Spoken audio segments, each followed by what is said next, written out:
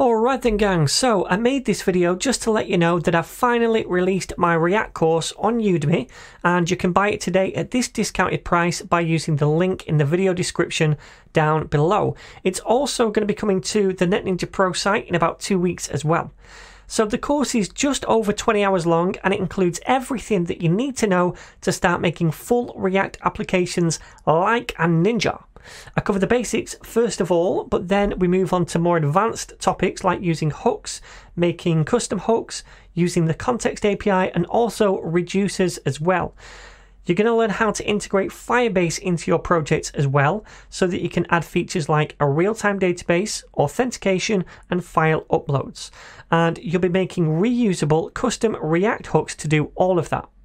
Now, it's a project-based course, meaning that you're going to be building several projects as you go through it, including a memory game like this, which was really fun to make, and it makes you think about React in a slightly different way, a recipe website where you can add, list and delete your favorite recipes, and this also includes a light and dark mode as well as a color theme picker, a finance tracker project which includes an authentication system so that users can sign up, log in and log out, and also allows them to keep track of their own personal transactions as well. And finally, a project management website which is going to allow you and a bunch of workmates or friends to collaborate on different tasks and projects with each other.